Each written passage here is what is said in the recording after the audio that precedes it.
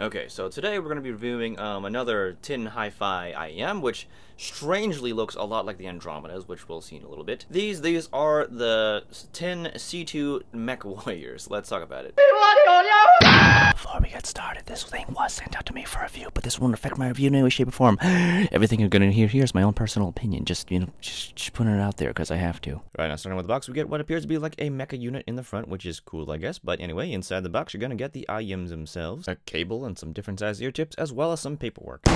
Now, if we take a look at the cable, it's one of the simpler unbraided ones with like a pretty simple design with a side-by-side left and right channels with an angled 3.5mm jack that leads up to a pretty simple rubber splitter and ends in 2-pin connectors, which are of course on ear hooks. Now, as for the IEMs themselves, they look like a much flatter version of the Campfire Audio Andromedas or Auras, and it wouldn't be a surprise if that's who they were inspired by. Anyway, the body is very angular and made of all metal, including the inner side as well as the nozzle, though the nozzle itself is made of a different metal separate from the main body, and it of course does have the grill to keep your earwax out. Now, I was also sent the strap with it from, I guess, Hi-Fi Go, according to the strap, and I don't even know what it's for, but thanks, I think. Anyway, here's how they look like on the head, being on the like medium smaller side, not sticking out too much, but they look pretty okay. Despite being made of metal, they are quite comfortable in the ears. They're not the lightest things in the world, but they feel pretty good. For me, the shape feels perfectly fine in my ear, though it will depend for you guys, depending on like how big your ear is. I can imagine those with smaller ears possibly having a little bit of pressure on that back side of the curve of the inner side of the ear, as you can see here. But alas, of course, your comfort and fit will depend on the size and shape of your ear, so you know, as usual, your mileage will vary. Alright, now when it comes to the sound of these guys, these things are a little bit different than like the typical tin Hi-Fi sounds I'm used to, which are kind of more bass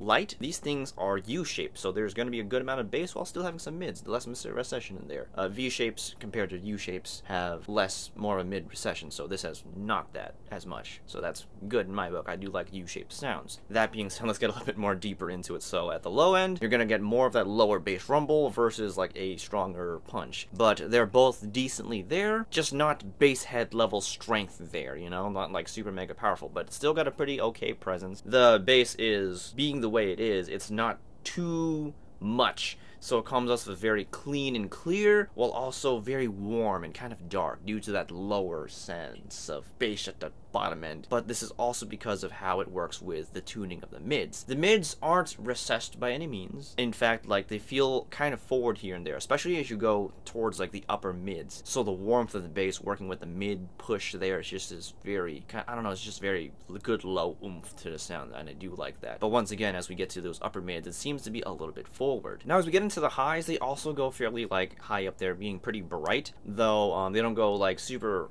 way up there, but they still have a pretty good extension up there. But at times I do think when it reaches those upper ranges, it can get a little harsh, not like too often, but every now and then I would feel that the highs got a bit harsh, which is kind of unfortunate. It feels like they did want to be kind of more bright leaning the way they tuned the mids and the highs, but while still giving it that lower oomph to like kind of like, I don't know, I wouldn't say necessarily balance things out, but I guess sort of balance things out in that kind of way. And what you get is a very like warm sound that's also bright at the same time. So there's some brightness with a lot of that darkness there, if that makes sense at all. Especially if you're an audiophile, you probably get it, but if you're not, I hope this makes sense. The overall sound quality, I should mention, do make sense at the price they're at, being like around $40 and sometimes $30 because they're very often found on sale. But at the $40 range, I do think it matches the price range in terms of like how the sound quality is. It's not the most detailed in the world until you get to the highs, but at the highs, I do think it could be cleaner with the way it presents details. It comes off kind of, I don't know, grainy at times. So there is that. That's probably that harshness, actually, now that I think about it. So, you know, there's the quality there. It's just about right for the price. Now then, as we move into soundstage, for a $30 to $40 IEM, I think it does a pretty good job in this area, because the stage feels kind of like roundish with, you know, like not too long oval where there's more width than depth. I mean, yeah, there is more width than there is depth, but there's a good amount of depth to these guys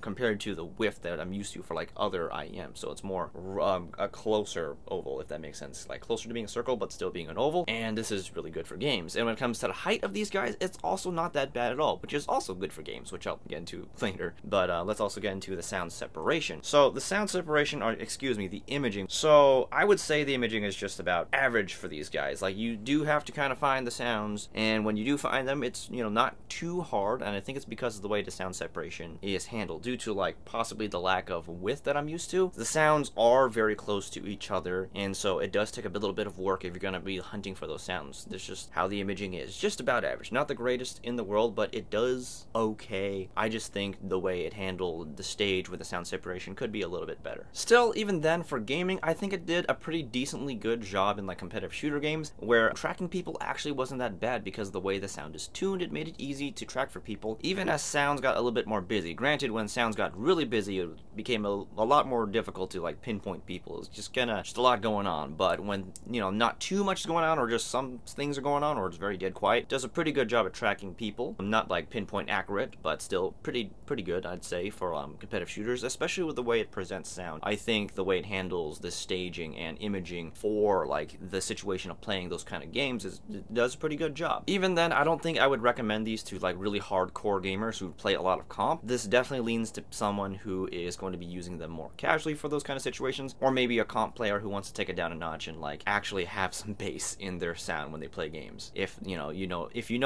Typically, if you play a lot of comp and you're just there, you're in it to win it, bass is not necessarily the best thing to have in those kind of games. Competitive shooters, like, usually it's the mid to high range that matters when it comes to tracking people, in case you don't, know what I'm talking about, but, now you know. Now then, as you can imagine, these things do a really good job in non-competitive games, more like worldly, open world kind of atmospheric sort of games. Just really pulls you in. Just the way the sound is tuned just works very well to give you a good sense of the world. Those low notes, those high notes, just does a good job. And the way it just presents everything due to the way it like presents the sound in a very 3D manner, I think it's great for those non-competitive games. So this thing's definitely better for that. But even then, if you're going to be using for like more competitive shooter kind of games, it still does a pretty good job. It'll get the job done, But yeah, for 30-40 bucks, I think this thing is a really good buy. It's a pretty good steal. And God, this price range, I can't say if it's necessarily better or worse than things in this range, because I don't know if you heard in my other videos or just looked around in general when you're looking for IMs. The market here at this price range from 50 and below is super mega competitive, and everything's just ever so slightly different, and it really comes down to your sound preferences and what you like. But for me, the way from what I heard from these guys, it kind of reminded me a bit of like the Blonde BL03s, and if I were to compare these two, I would actually prefer these over the Blonde BL03s. Granted, you might prefer the Blonde BL03s if that's more close to what you like for your sound profile, but for me personally, I think these are better than them. And those things also sit at the same price bracket, surprisingly, so there's some food for thought. But once again, your mileage will vary depending on what your preferences for sound are, which matters, I guess, a lot more if you're going to be using them for like music and like non-competitive games compared to like more competitive shooter games where highs and mids are what really matter. But now you know. So with all that being said, that's all I have for today. If you don't want to buy these guys, I'll leave a link down in the description. I do think it gives me a kickback to help me survive in this YouTube landscape where the ad revenue is slowly getting worse. So I'm making less from YouTube. I've never made that much, to be honest. I think I'll make a video addressing how much I make. It's not a lot, guys. But that being said, I guess I'll see you guys next time.